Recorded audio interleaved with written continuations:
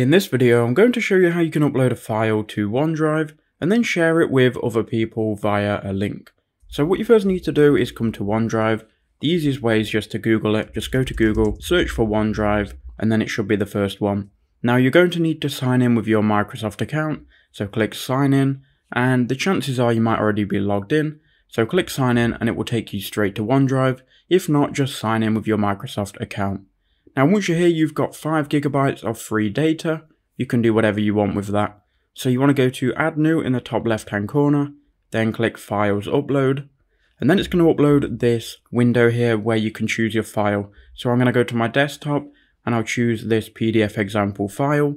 We can then go ahead and click open. So once you've uploaded your file, it should then show the progress at the bottom. Mine is a very small file, so it's just uploaded.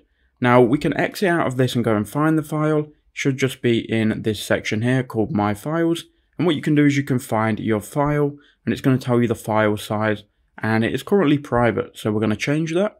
So if I go ahead and click on the file, like if I double click on the file, it will open it and I can then share it, copy the link or download it. I'm going to go ahead and click on share, and then that's going to open the share window.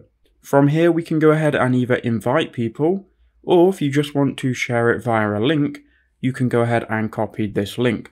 Now by default, if you click on it, anyone with the link will be able to edit it or share it. If you want them just to be able to view it and download it, you want to change this just to view.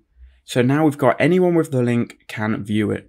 Now click apply, and it's going to then give you a unique link which you can give to the people who you want to view your files. Then when the people click on your link, it's then going to take them to this window and they'll then be able to see and download your file. In this case, it is the PDF. They could open it or they could download it. So that's how to do it. I hope that did help you out.